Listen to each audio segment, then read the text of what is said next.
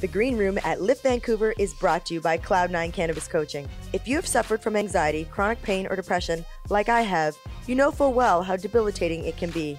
Brady Sparrow, founder of Cloud9 Coaching, specializes in microdosing cannabis to help her clients lead more balanced lives. Whether you've been using cannabis your entire adult life or just now learning about this incredible plant, Brady's simple microdosing guide will help you find the perfect balance in just 1 month. Brady is about to host her first 30-day challenge called Find Your Cloud9 in 30 Dope Days. I'm doing it and you should too. So why not go over to cloud9coaching.com and join us. Be sure to use coupon code JACQUI, JACQUI, for a special Green Room discount. What's going on, everybody? It's Les from Cannabis.Wiki, here with Gerald Major, Jackie Childs. Hey guys. And we got a special guest. Harv from Vantage Hemp Co. Vantage Hemp Co. Sir, what's happening? Welcome to the Green Room. Thank you very much. Pleasure to be here. And what do you do? Who are you? What are you here with? Here with? We're at Lift in Vancouver with Harv. Tell us about your Lift experience. Well, Lift experience is very, very good. I'm actually one of the earlier investors in Lift. So this is kind of how I got in the cannabis space, was through knowing Tyler, the founder. And it's amazing to see what this has become from a blog that he started 5 years ago. And over the last few years, obviously, just learning more about the cannabis space and so forth. And then the Vantage Hemp opportunity has been the last year where we've been really focused on the... What is Vantage Hemp? Tell us. So in the US, the Farm Bill is what's really changed everyone's mindset around hemp and cannabis in the US. So unlike cannabis, which is sort of state to state, but federally illegal, right, hemp is federally legal and it's going state by state. So we saw a real opportunity to bring forward a company and a mindset that's much more science-based. And we've been building out a 62,000 square foot facility in Greeley, Colorado. Wow. And really looking at how to do the science better. But I think there's really a strong opportunity to do CBD, health and wellness. And even I take my mother, right, 73-year-old Indian woman who would never smoke anything, right. Doesn't drink, doesn't eat meat, and she was actually open to having the conversation around having a CBD cream or a product that she could use for her knees, right? Whereas I can never get her to, smoke something. So I think what's really exciting is I've been in the seniors space for the last 10 years, and one of the largest growing segments of use of CBD is seniors, so 65 plus. Space myself. So I think that's quite exciting for the industry, where it's going away from, the rec side and really providing lifestyle choices to people that 10 years ago would never have considered using a CBD or cannabis-based product. Right. For sure. So I think that's quite exciting. Yeah, I find it fantastic that the table's open. So so Exhibition Wellness, I'm about to get on a journey of wellness and try, and you mentioned the wellness products and CBD. So tell us a little bit about what you're most excited about. We've heard about ointments today. We've heard about, obviously, the oil for years. Right. What are you most excited about?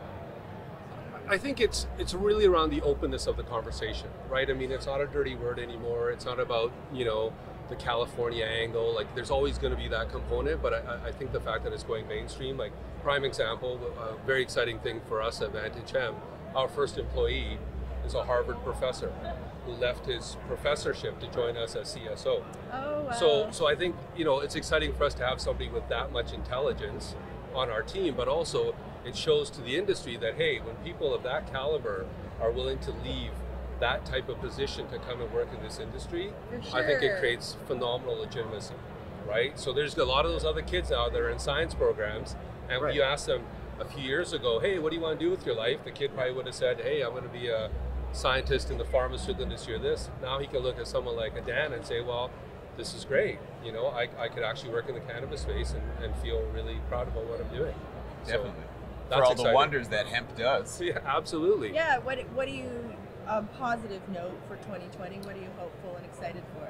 Well, I think just a continued shift globally to get away from the stigma of what this all is, right? I mean, we're really, I think, at a phenomenal time in really human history, where I think as we talk about hemp and cannabis, people always talk about the gateway. I actually think this is the gateway back to a time when plant-based medicine was really just a natural part of 500 years ago, we wouldn't have even be having this conversation. So it's like any pendulum, right? It probably swung way too left, now it swung way too right, and now we're back in a place where I think it's a balance between the pharmaceutical and the plant-based side, and I think that's going to be really good for people. So with the less resistance that hemp has to face, how far of a market are you looking to reach? What I like about the hemp market, or especially the health and wellness side, is that it's kind of unlimited, right? It could be anywhere from that 16-year-old that has some sort of schizophrenic issue, not schizophrenic, what am I trying to say? An anxiety issue? Yeah, anxiety issue or other concern, right? Right. To like that 95-year-old that has anxiety and sleeping, or for a health and wellness pain. That's wide. Like, I think on the recreational use market, that is going to be a smaller market, right? Just naturally, because of the nature of the products. Not everyone's going to want to vape, not everyone's going to have a THC type experience, but when you look at CBD, I mean, I think anyone from 16 to 110 is a viable client, right? And pets and everything. Yeah. I mean, if I can get my 73-year-old Indian mom to actually agree to use a CBD cream, we're on to something. I mean, this is the most purest woman I've ever known in my life. I grew up with Russell Peters. I mean, you know it. I mean, come on, keep going. But it's that mindset, right? I mean, if that is where we're at, I think the next 5 to 10 years are going to be an incredible time for this plant and just plant-based medicine in general. Where can our listeners find you? They want to hear more, find out more?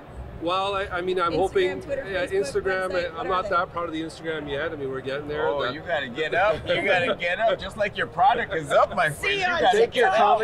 I got to focus on building these buildings first, because there's no Instagram if I don't get this building up and running. So, truly, I understand about the building, but you have a bigger message, and the world is on social media. Absolutely. And they need to hear you. They need to hear you. What's your .com? Unnecessary. It's vantagehemp.com. Vantagehemp.com. What I'm really hoping for is that, I got to give Dan at least a month to get out of his academic mindset. Yes. And what we're hoping to do is that he would do a monthly podcast or a blog where he can talk about the science of plant-based medicine. And I mean, if you go on his LinkedIn profile, I can't even pronounce half the words in his publications. Like, I'm like Googling every single word. I'm like, glycos, I can't even pronounce half this stuff, right? So I think what Dan will do for the group is really take that deep science approach and just make it more functional and understanding for the general consumer. Very interesting. I mean, isn't research really now like the big barrier? Because you could make a case to say if the research was there, then you could justify public payers. Right. So, I mean, what's your forecast on the research? I mean, this is a unique scenario, it's a right? real big debate. I mean, some people are saying, don't even bother. And the thing is, we've never had this experience, right? Because if you go back in time, it's not like I could use an NSAID or a Lipitor or one of these medications for a century and then go to the pharmaceutical side. Like, that has never happened. Like, Lipitor has to go through this process to get to a point where it's, for human form. But we've had a situation here where for thousands of years, people have this anecdotal experience. And to me, do we really need to go through the formal pharmaceutical experience? Right. Because anecdotally, we have so much data, and that's never happened before with another pharmaceutical product. Right. So we're kind of in a odd scenario here. We're gonna bust that open. We're gonna get all the leaders, the thought leaders, to talk about that and see where we have to go. Because plain and simple, patients can't wait. Yeah. And I think what's exciting is just the amount of dollars that are coming into this industry. Yeah. And with those dollars, we will have more innovation. We will have more research. It will become more and more science driven for the medical side, and then I think the rec side will always stay more on that sort of personal experience scenario. But I love facts. Yeah. Science is are we still leaders? Are we still leaders in Canada? I think we are for now, but if the regulatory framework doesn't allow for more rapid expansion, because think if all these LPs are now under financial stress, where do they cut their dollars first? Right, it would be from these types of research projects and non-core or non-revenue aspects of your business. So I think, imagine what would this country look like right now if we had 3,000 dispensaries? I don't know. Right? Just imagine, we'd have a very balanced industry in Canada, right? Would we? We would. 3,000. 3,000 dispensaries across this country Canada. where people could get. Like, I mean, BC is well known to be, the bud capital of the world. How many do we have now? And we have, 8 maybe? Right. Right. I mean, that's Maybe? So 8 per province. That's a huge regulatory issue. You're maybe at 80 or so. I think I was hearing 80 to 100. Wow. 3, yeah. That would be pretty nice. Yeah, so I think that is what will keep us ahead, is that throughput, which will generate more revenue for all the ancillary businesses, and then they can put those dollars towards, you know, more research or more education and so forth. But it's fascinating to see.